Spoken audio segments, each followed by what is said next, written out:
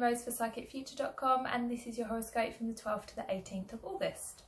So this week we have a full moon coming up, and in particular this one is in Aquarius.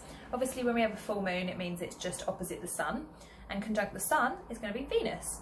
So this is almost like a really big theme for relationships, and it's going to be all about how you connect with other people. So Aquarius is the sign of groups and the sign of other people, and Leo is the sign of the self, but conjunct Venus, that's all about love and relationships again. So it's essentially trying to figure out how you fit into the greater whole. So it'll be about how you fit into your family group. It'll be about how you kind of like get on with your partner, how you get on with your friends.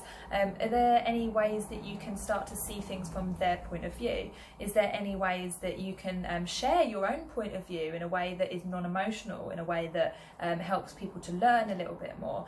This is really not a week for getting too emotional about things. It's more about communication, it's more about connection and seeing things from other people's points of views, and also from being very objective about things. So what you might find is that you are given an opportunity to maybe just like step out of yourself, step out of your beliefs, step out of your habits a little bit, just to see things from the other person's perspective, and to kind of give other people the benefit of the doubt a little bit, just to explore something that's outside of yourself a little bit more, and that will help you to really connect with people and to learn something as well.